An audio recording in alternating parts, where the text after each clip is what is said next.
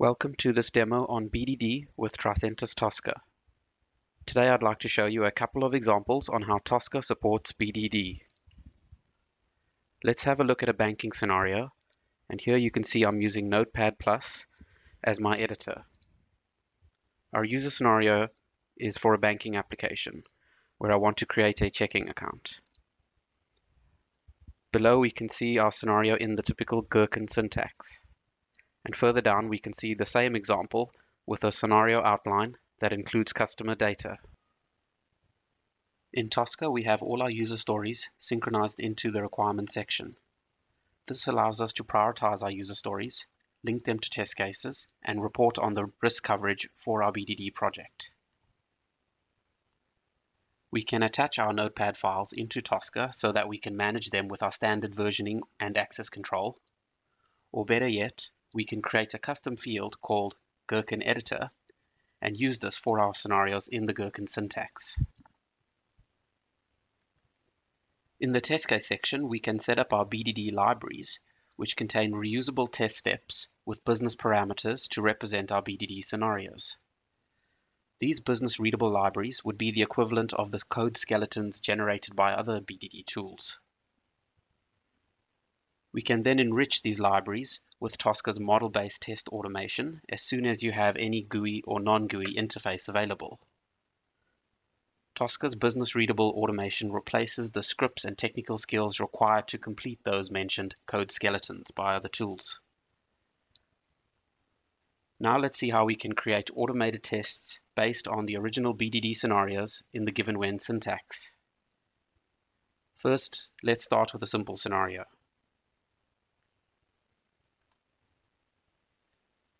In this scenario, we want to create a new checking account. We have a client with the rating AA, the credit rate 2.5, debit rate 5, and the account creation should be successful. So we can utilize our already created BDD libraries over here. If I click on the test case folder, I can start off by creating a new test case by clicking on this button up here. And my new test case is create a new checking account for customer. Okay, so to begin with, I'm going to use the GUI library that I've set up over here. So we can drag and drop straight from the library itself over here if we want to, but we've also got this fuzzy search over here which I'd like to use. So clicking on my test case here, I can say add the test step using the search. So if you come over here, you can see already I've got a list of all my libraries that I created, and I want to choose the given when library, and you can see there's my business parameter set up from the library previously. I also want to add my when over here and make sure I grab the right one, UI, yep, and lastly the when then library over here. So I've got given, when, then. And now all I need to do is complete the business parameters that I've previously set up. So for rating, if I come over here, I want to select rating AA. That was given when the client has the rating AA, and they supply the interest rate 2.5 and the debit rate 5. The account creation should be successful. Okay, so there's a few empty ones over here, and this is just for saving the account number when it's generated. We use the buffer function for that. And entering the ID as well if we want to pull that from another source, your test data. That can all be taken care of as well in advance. But for now, we'll just stick with this from the information we've got from the BDD scenario. So here you can see straight away now we have all the parameters. And again, that would be more like your skeleton code in other tools. And now we can enrich it with our actual automation. So again, this has already been set up, but this can be done in different phases where we set up our parameters first with all this information, and then when the environment's available, we go into those libraries and enrich the tests over there with the automation piece. So now if I turn on this little view over here, I can click on that. You can see straight away my automation has now appeared, and this can come as a second step, of course, and you can see now credit rating AA has now been parameterized to be used as an input in my test. So we've set up that in advance, but now it's used as an input in my test. And you can see the parameter that we've set up over here is being pulled from that value over there. Same for the client ID. If I had entered one up there, and if I scroll down to the bottom and look at all my other pieces of my automation, You can see there's some parameters set up over there, pulled into the test, and of course verifying that the test case is successful. And I'll just expand the last one there so we can have a look. We also have another view over here where you can turn off the actual links to the parameters. So if I click on that, you can see what will the actual test case look like. And now you can see it hides all the parameters, and you can see the actual inputs being fed in from the business parameters. Okay. So now we have a fully automated test case using the given when syntax from the beginning, and we later enriched it with the automation piece.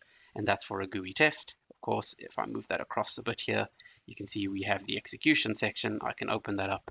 And if I click over here, we have all our test cases that can actually run as well in execution lists, which give us that risk-based reporting back to our original BDD scenarios. So that was the UI one. I can do the same for API. If I want to come over here, I can quickly come back to my test case and say, let's create a new scenario. But this time we're going to use the non-GUI libraries. So it will be the API one in this case. So I can copy the text from the first one. Oops, bring that back over there, paste that there. But let's say this time we're going to use web services. Because in this case, let's say that the web services were actually available. And of course, this can be done before the UI. But in my case, I'm just doing it the other way around, so I could show you the UI to begin with. But we'll select that over there, add again. And this time, let's say given from the API library. Make sure I grab my test case again and say when, and the last one we want to add is the then. And just like we had for the UI test, we now have the API parameters from our little reusable test step libraries that we'd set up. And if I open it up, they're exactly the same business parameters we had before with the same information in them. The only thing that's different now is the automation piece. The automation will now be based on the APIs and not the UI. So if I just double click on my test to bring it in view so it's the only one we're looking at, we can again go through and fill in the same information. So if I stick with the same scenario and say AA, open that up, let's open the next one up and use the same customer information 2.5, we'll stick with the 5, and last one for the then is the customer creation. Should again, we said it should be successful. And this time I will type it in because I hadn't set up my value range, but you can see it doesn't really matter from that point. Either way will work.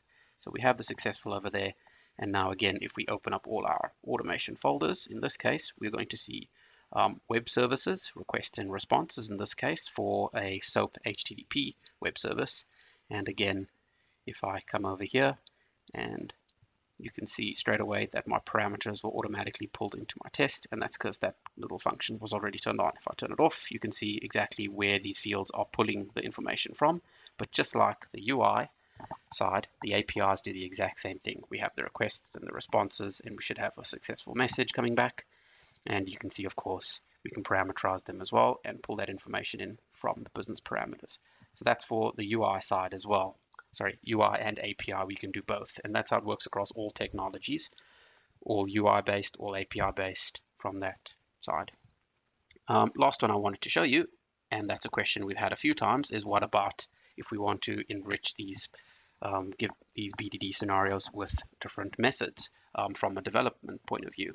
And yes, we can do that as well. In Tosca, we do support Selenium. So we also have out-of-the-box modules that allows us to call Selenium scripts as well as NUnit and JUnit scripts. So what I've done is set up a similar one over here. And if I click on my library, you're going to see a similar thing. Same parameters, just like the others. But this time, we've actually got a module that's available as soon as you install Tosca that allows you to call these different types of scripts. So I've set it up in the same way where we search for a customer, create the account request, for example, and then, of course, create the response. But what I'll show you now is how that works. If I say, instead of actually automating according to the UI or API, we just use this module that's available with Tosca. You can see this module is actually available in the 8-pack, and you can see it allows me to execute different NUnit and JUnit methods as well. So we have the path to where the file is stored. It could be a DLL or a jar. It could be, you can point to the actual class and the method that you want to execute. And also you can point to where the results want to be stored. And that's what I'm utilizing in my methods library over here. So the same way we've done it for UIs and APIs, we can do the same thing. So let me just close all these and go back to my overview. In general, this simple scenario with one technology is easy enough to do, but what happens when you need to scale enterprise-wide and go across multiple technologies? This is the tipping point we see for BDD projects, as you now need multiple tools and frameworks along with technical skills to maintain all of this. With Tosca, you are able to do end-to-end test automation across all technologies, all within one tool.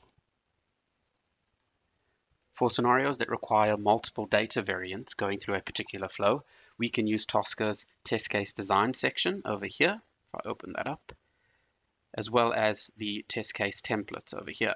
So here I've got an example of a UI automation template linked to my different data sheet over here. And in this example, we used the second one that we saw at the beginning. So we had the scenario with the different scenario outline with all the different data variants over here.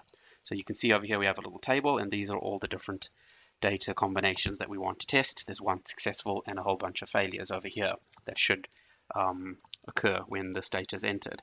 So what I'm going to do is add a new one and say, let's say we want to add a new one, for example, and we say we want to add a success criteria. And I can just say copy, paste, enter that over there.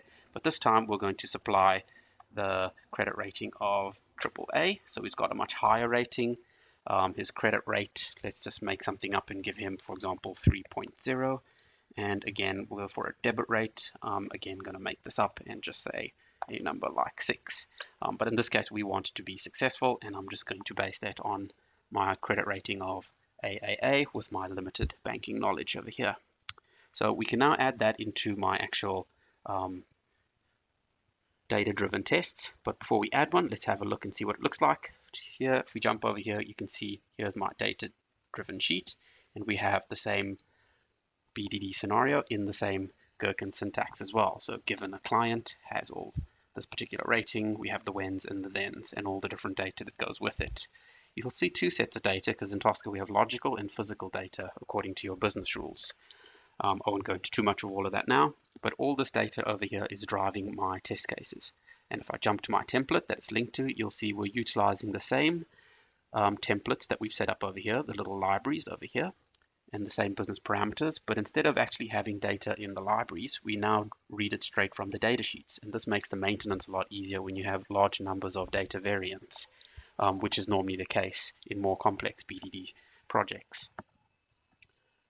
So what you'll see over here is now instead of having the data here, it's got an Excel, which means it's just referencing the data in the data sheet. So based on all that data there, linked to my little existing libraries with my parameters, and Tosca creates these test cases in this template instance folder over here based on all of that. So if I open up one of these and let me just right click and expand one, you can see all my data is in there already, the same way it looked when we had already created our test case based on the libraries.